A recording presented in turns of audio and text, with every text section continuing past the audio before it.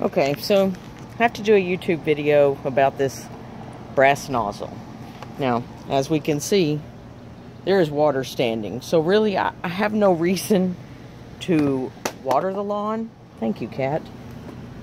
But I'm going to hook it up to the water hose and I'll show you how it sprays. Okay, so it's really easy to attach. I mean, it's got a great little grip on there, so we can turn it. So let me turn the water on. So the water's completely on, and it's got that great rubber seal that's in there, and it came with 2 more of them. So it is super, super tight there. I mean, I've got no drips, no leaks.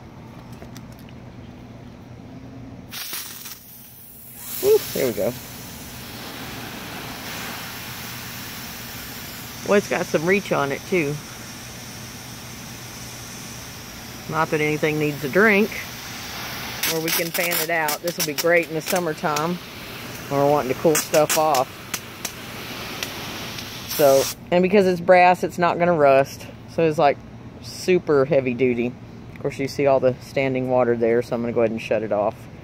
And the next one I'm going to show you is some heat and cut resistant grill gloves. So you'll have to forgive my video capabilities here. I don't have any help today. So I'm trying to do all this with one hand while I hold the phone. So, and you see, I kind of have small hands. So these are quite large for me. But they're going to fit my husband really great. Actually, the fingers might be a little too small for him. But this stuff is super, super grippy. I mean, it grips. So I'm going to put them on and we'll show you what they can do. Okay, so even though my hands are small, you see I was still able to get them on. And I still have dexterity. So, and I'm talking grippy. So if this was hot, which it is not because it is too wet, so wood won't burn. But if I was grilling and it's heavy, I would be able to lift this thing. Because, see, I can't reach the handle. I'm short. So, I usually wind up burning myself on this part right here. But with these, I'm going to be able to hold that and then lower it down. So, it's going to be great. I'm going to be able to flip anything that's in here that's hot. I mean, I wish there was food on here, but there's not. So, this Heat Hunters, these are freaking awesome. I've already got them dirty. But that's cool. That's what they're for.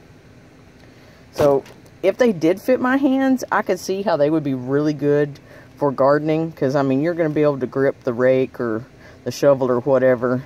And the insides of them, they're really comfortable. And they fit snug to the wrist. So, anybody that, you know, has larger hands than mine, I mean, they're really going to be a multi-purpose glove.